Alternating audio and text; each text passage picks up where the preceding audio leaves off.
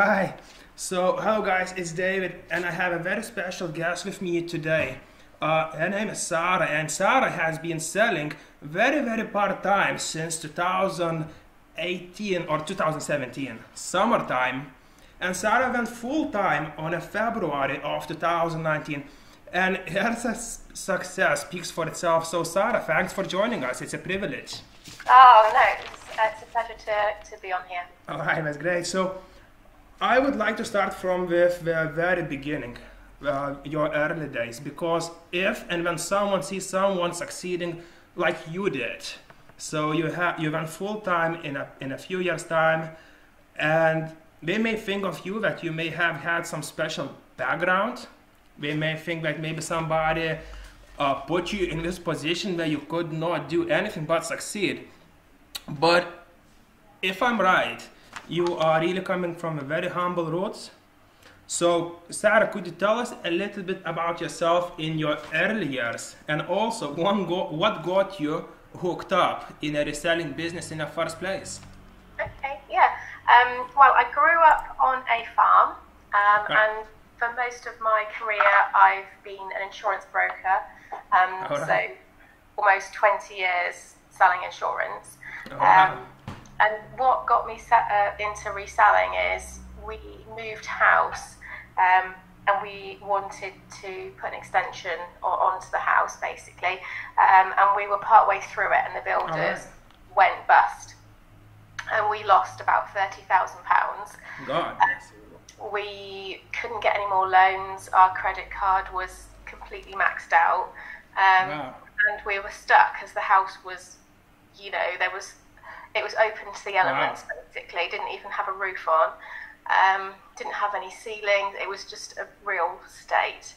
So I decided that I would, I needed to make some more money because I needed money.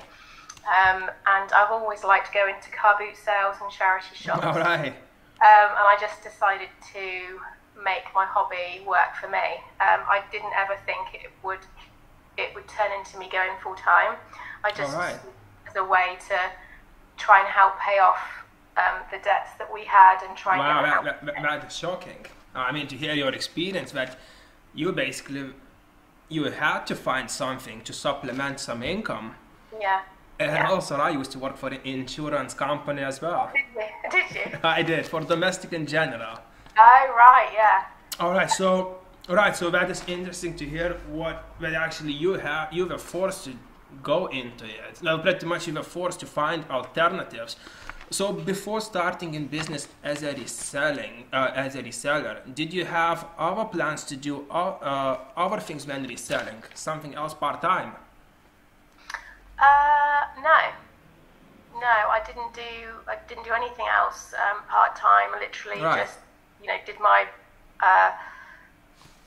my normal job and came home and did housewife things, and it wasn't really until, this happened to us, we were desperate, that I realised that I could perhaps make a little business out of it, and it just, it did better than I thought it would. It's really nice to hear, and because you're bringing really high numbers right now. Just to mention a few milestones, you have hit £12,000 in 90 days period. Was it on the 5th of April? Yeah, I think it was, yeah. And another milestone you hit was that you had, within a period of 1 year, you haven't had a single day which would be no sale day. That's right, yeah. Again, congratulations on that. So tell me, Sarah, when I asked you what time did you start in business, you said that you started with, is it 2017? Yes, yeah. But it was very part-time, and it was summertime of 2017. So did you do it so much part-time because you enjoyed it, and you started doing it full-time because you needed that extra money? Or, I mean, why 2017 so much part-time, but then going full-time in 2019? What happened in this period of time? Yeah, okay, so when I started in 2017, it was very much I'm going to see if I can make money from buying some things and selling them profit. And I mentioned it to my husband, and he was like, well, okay, but, you know, I think he thought, well, Right. you know, how much money are you going to make? Right. And it just really took off. I found some really great things, and I was, you know, really just lucky that my sales were going really well. So what started off as a little part-time thing, Right. you know, was keeping me really, really busy. Right. I really, really enjoyed it. And it got to the end, sort of, towards the end of 2018, and I started thinking, do you know what, I think I can make this a full-time thing. But it's a really difficult step to make, because I wasn't earning enough to cover my wage that I was earning in my normal job. Yes. But I didn't have enough time to build the business up to get to that without actually leaving my job.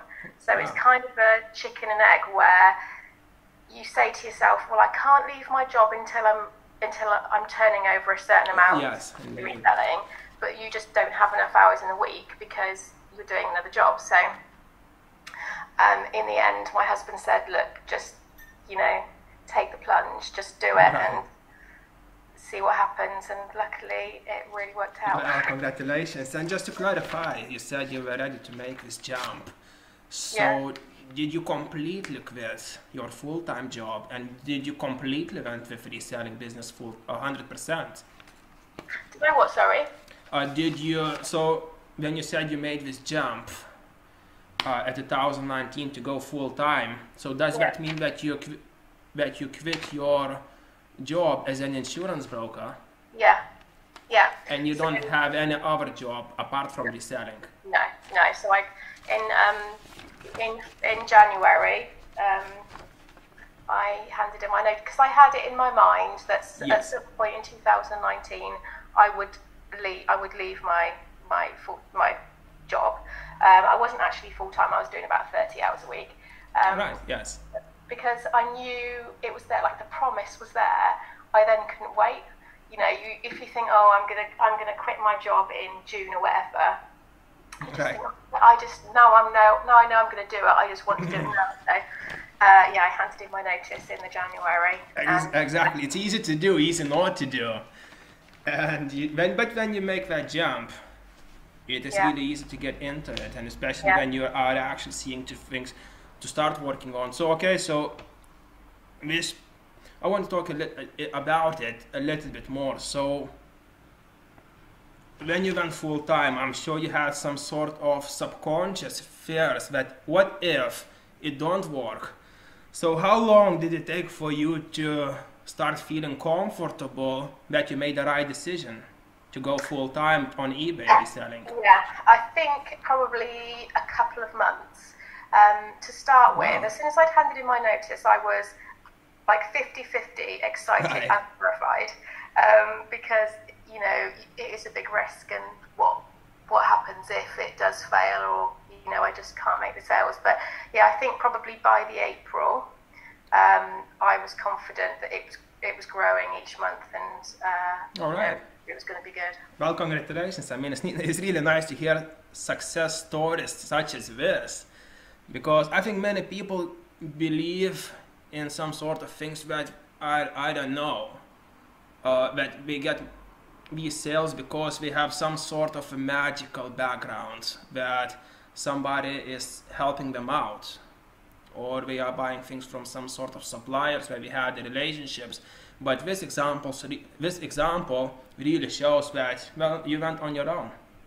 You found the products, and you said in the beginning, Yeah, I think basically I work really hard. I enjoy working hard and doing my best, and so that's really all it needs. I mean, okay, you need some luck, because, you know, you've got to be the right place, the right time to find stuff sometimes, but if you are working really hard and trying your best, then it will come to you. Yeah, it is indeed, and it is that simple.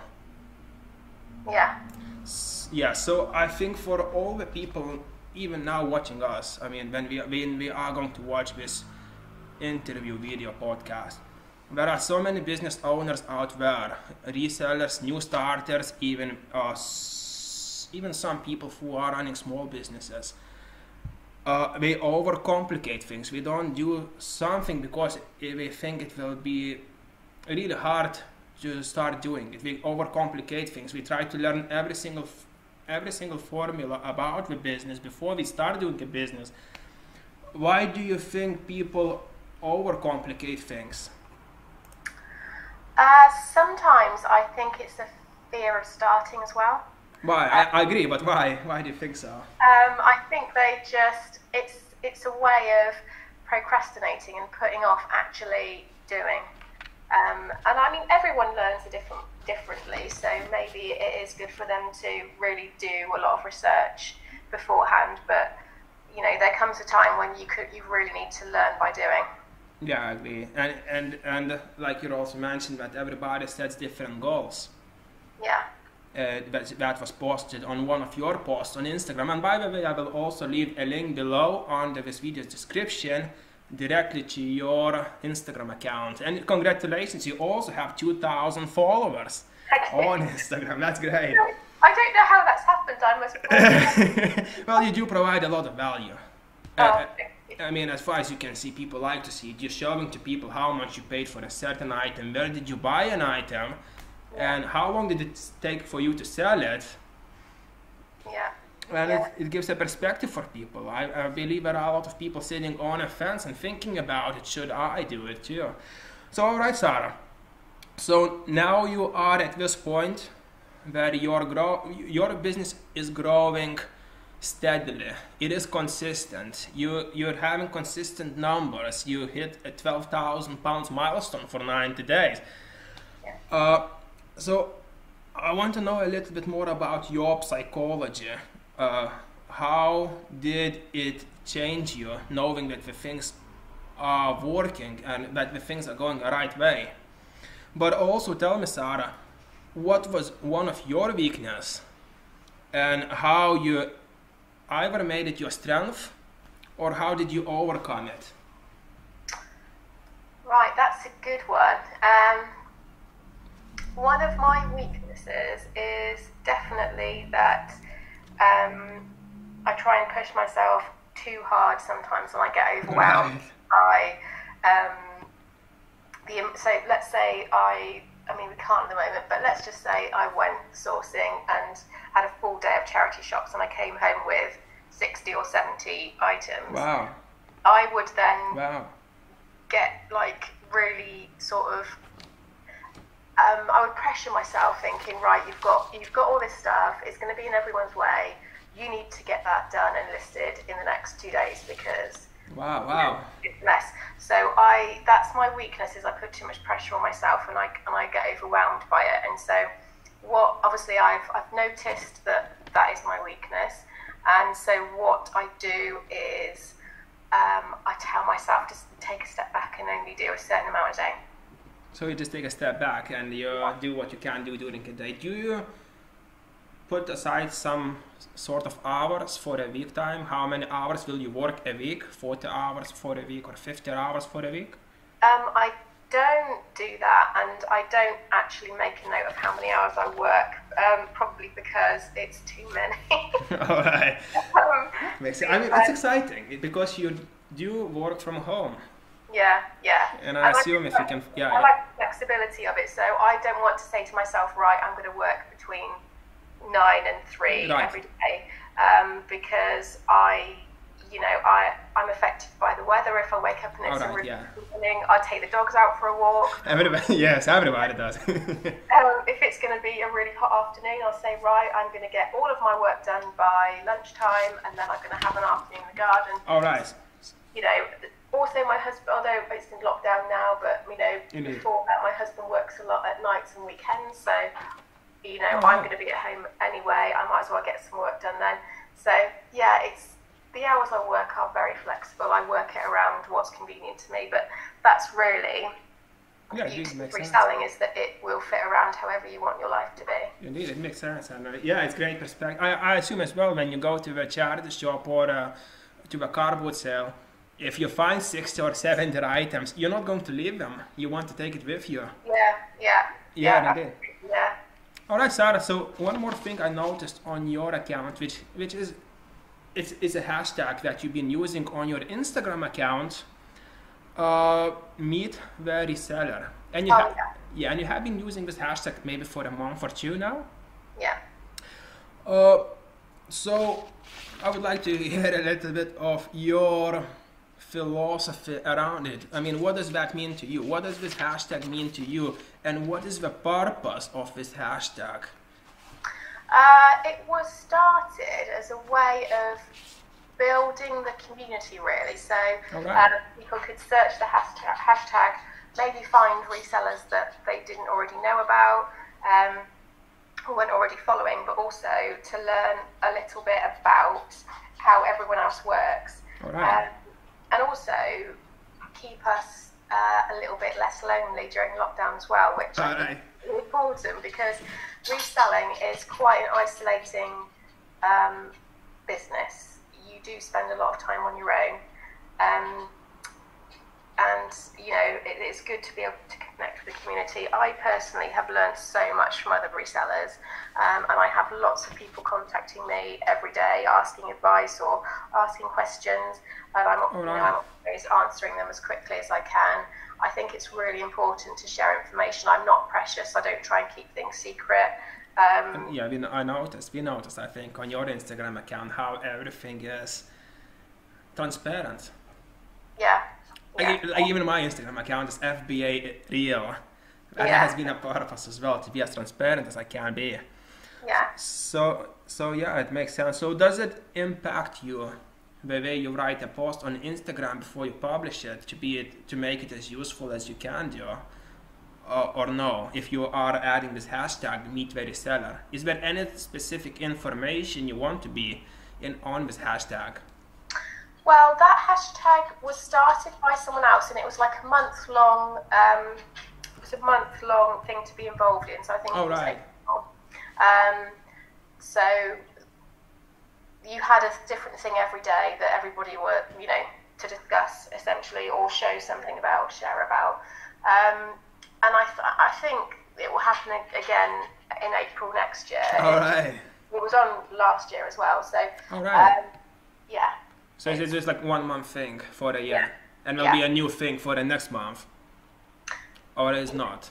Yeah, well, I think it's they used to do a Meet the Maker, which was like for self-employed people who create things, and so resellers, I think, just thought, well, we can do our own, you know, we can do that as well. So that's how it came about, really. But yeah, it's just essentially for a 1 month thing. All right. I mean, that really provides perspectives. It gives, I mean, more people, mastermind, more ideas. I mean, it really great perspectives here. Beautiful. So, Sarah, tell me, back a few years ago when you said you had to start, so what did you see maybe in sourcing products from the charity shops or going to the car boot sales? What did you see that other people couldn't see yet? Like, a lot of people are interested in doing something like this, but we just don't start. So what did you see? How did it all start? So you said you were always enjoying going to a car boot sale or having a look at what charities has. But what did you see in it as an opportunity? Because when you started, you said people didn't expect you to make of it such a success. Yeah. So what did you see that others couldn't see? Well, it really is down to the reselling community on Instagram. That's really how I started. Because I was always going to car boot sales, and I liked buying vintage things for my own home. I always used to look at the tag on Instagram, which was like car boot finds, or, you know. And I started noticing that people that I was finding on that hashtag were selling the items on. Right. It kind of blew my mind that you could go to a car boot sale, which is something that I used to look forward to. It was a highlight of my weekend, honestly, and pick things up and make money from it. And there were, you know, people I was following, and they were so successful, and they were doing it part-time, and I kind of followed them, and they were being able to go full-time, and I was so inspired by them. I mean, Sarah, now people are getting inspired by you. that's kind of crazy because look at your never numbers. feel that you're going to be the person inspiring someone. But Indeed. Look at your numbers. People asking you for help. You have 2,000 followers. You have so much engagement on your posts. Over 100 likes each. Lots of comments. I honestly owe it to the Instagram community because that's what inspired me. So that's what, and I think even now it still gives you further information, inspiration, and knowledge. Yeah, oh, definitely. I mean, I learn things every single day. That's the beauty of reselling, really. You'll never know everything. And I learn so much every day from everyone. Indeed, now, especially now, the lockdown is to be over within a few months, hopefully. Yeah. So shops will be opening up, and I think we will see new things, new trends. Yeah. We will need to as well to apply some new changes with the ABR sourcing products. All right, so Sarah, you gave us so much great advice. And your Instagram, again, you have lots of followers. You have over 200, you have almost 300 posts. And it is such a great source of inspiration and knowledge. And I mean, when I think about Instagram, so that is entire our history is written in our Instagram posts. And whenever we feel like, we can always come back to see what was the first post that I wrote or that you wrote. So for example, for yourself, Sarah, the first post you wrote on Instagram was 7th of January 2018. Yeah. And you posted your best sale of 2017, which has been 2, I think, vintage cups from 1975. Yeah. And so it also is a lot of great information, and it will add so much value for another thousands of people who will follow you. So Sarah, I mean, let's summarize it right now. So what would be, let's say, 2 or 3 most important habits that you shared that would help reseller? I mean, that would help a reseller, maybe a small business owner, but somebody in a reselling community to succeed. What would be 2 or 3 habits? Keep up to date on your administration.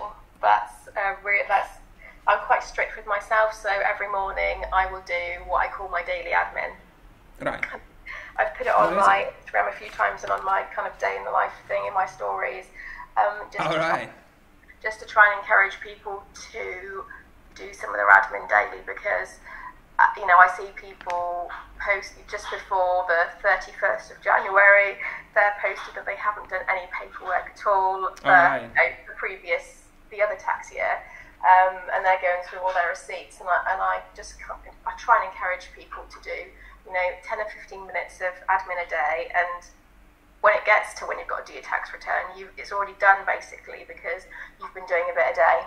So stay organised, and also that helps you know what's going on in your business. If you are doing your, let's say, 20 to 21 tax return and you don't actually do it until January of 22, and you haven't gone through any of your receipts or done anything, how are you keeping on top of your business? How do you know you're making money? How do you know you're running it efficiently? So, it's really important. That is really great advice.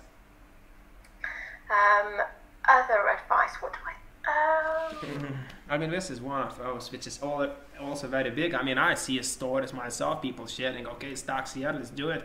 And we have entire pile. Even these piles are not month by month. It's just a big pile for the entire year. And you're looking at it, it's shocked. Yeah. So I think, that kind of disorganization can be dangerous for your business, definitely. Right. So also, Sarah, you've been talking about that. You said, okay, in the beginning, you've been overworking a lot, but you overcame it by compromising a little bit.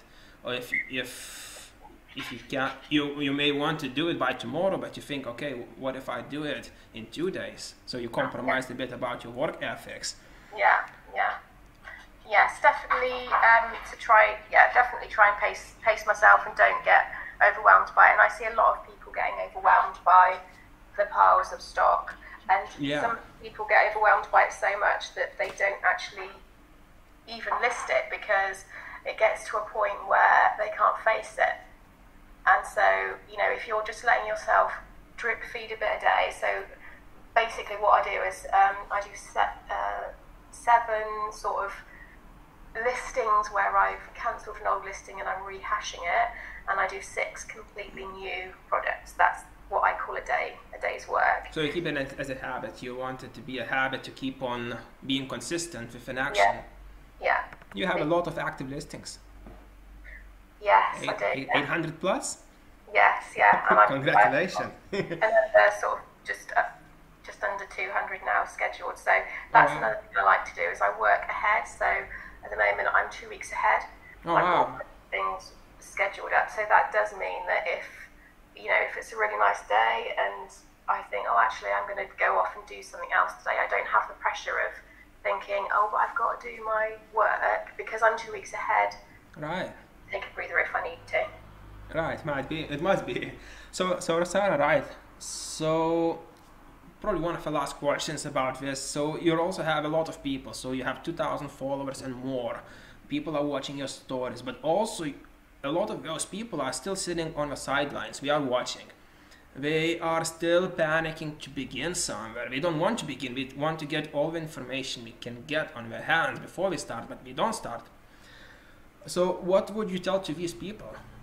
What would you recommend for a person who's sitting on the sidelines, wants to start doing it, but he's scared? What would you recommend?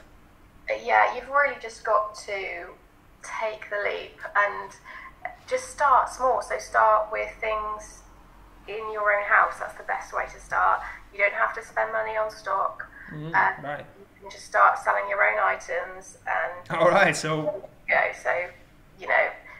that's a good way to jump into it. Is it just to test the market if people are going to sell their items that they think should sell, or to get a scale? Yeah, and also for them to learn the ropes of how to do it, and is it going to suit them? Lots of people watch resellers and think, oh yeah, I really want to do it, but actually they don't like packing parcels, or there's something they don't actually like doing, and until you start doing it, you don't know that it doesn't suit you. Yeah, exactly. If you start with a relatively low budget, or even with things you already own, then you haven't lost anything. That's true. That is very, very true. Again, gives a different perspective from many people would think. So that's really a lot of great advices. So right, Sarah, thank you very much. And just before we go, a very quick game. So I will tell you the name. Yeah. And tell me what you think in 1 or 2 words, no more. Okay. Let's go, Gary V.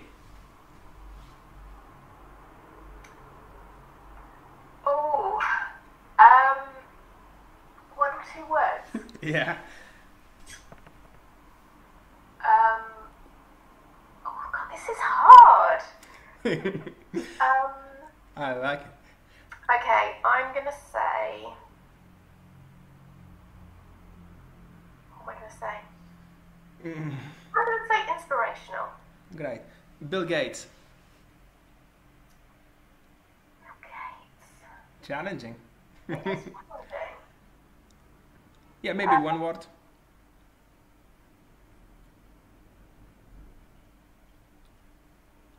Oh my goodness. The first thing which comes to your mind at all, in general. Well, the first thing that's going to come to my mind is obviously going to be computers, but yeah, that's the first word that comes to my mind. But that's not very. It's not really what you're looking for, is it? But yeah, we can jump at Bill Gates. eBay.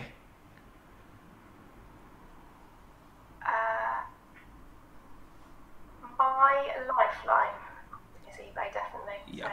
So. Royal Mail. Royal Mail, they are troopers. I love Royal Mail. They give such great service. Even at the moment, I love them. So I'm going to go for troopers. Right. And Boris Johnson. Oh God. 2 words. Oh God. I edit that out. No, I'm not a fan. So. Yeah, and probably the last one would be Cummings. Oh. Liar. So okay, so I said it's one of the last ones, but because their answers were about these 2 guys this way, so maybe the last one, Donald Trump? He's even worse. To me, I mean, there's a lot of horrible people in this world, but right. Near the top. He's near the top. Near the top of the most horrible. Yeah, just most despicable people. No, it makes sense. I'm glad we don't have him in UK. But we're pretty close though, aren't we? That's the trouble. Yeah, like Boris Johnson, and yes, indeed. Even with hairstyle is similar. Messy. It's infuriating. Indeed. All right, so Sarah, thank you very much for all the value you gave us, and yeah, appreciate you giving this opportunity for me as well to do something. All right, thank you very much. Okay. Thank you. Bye bye.